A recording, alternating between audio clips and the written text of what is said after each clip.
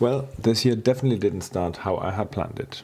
Hey guys, I hope you've been keeping positive and motivated. If this is your first time here, I am Thor and I share my experience as part of my Life After Failure series to entertain, encourage and inspire you and people all around the world. I had this grand plan of all the great things that I would be getting done over the Christmas holidays and the beginning of the year. In November was announced that I would be a speaker at TEDx in Canada.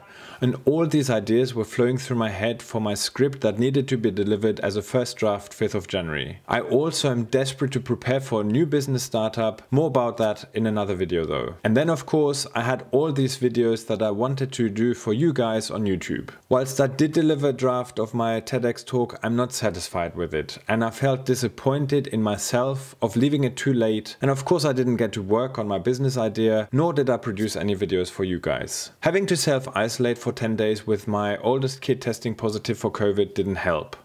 Thankfully, they didn't have it that bad, but it was a logistical nightmare as anyone under the age of 18 is still allowed to leave the house and go to school.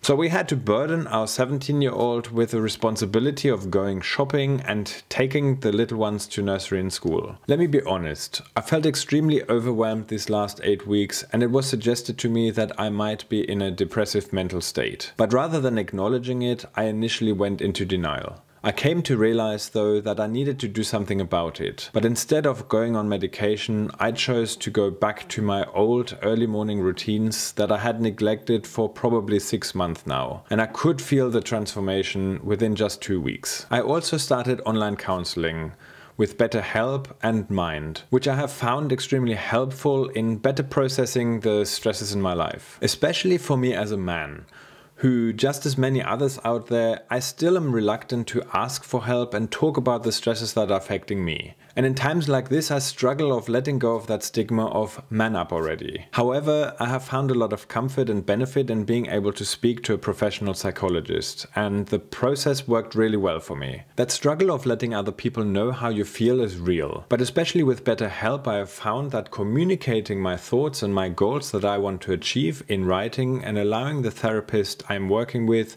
to ask the right questions has been an invaluable process, and I can only recommend it. Mind has been amazing as well. Being able to speak to someone outside of your inner circle and encouraging me has boosted my moods and motivation. Something that came out of my sessions has been that I am very hard on myself if I do not feel that I've achieved all my goals in a day. But through talking with a therapist, I'm learning to make micro adjustments and appreciate the achievements that I have made. Sounds trivial, but it's actually made a huge difference. I think everybody should have someone like this to talk to, whether struggling with mental health or not. Just so you know, this is not sponsored, but I have left links for BetterHelp and Mind in the description below if you wanted to check them out. I'm now going to go and work on putting together a brief video taking you through my early morning routine that has made such a huge difference for me, with cardio and meditation, and as soon as that video is available, you'll be able to select it here. Other than that, I hope this video has been helpful to you and I look forward to seeing you in the next one. But in the meantime, remember to stay positive and motivated.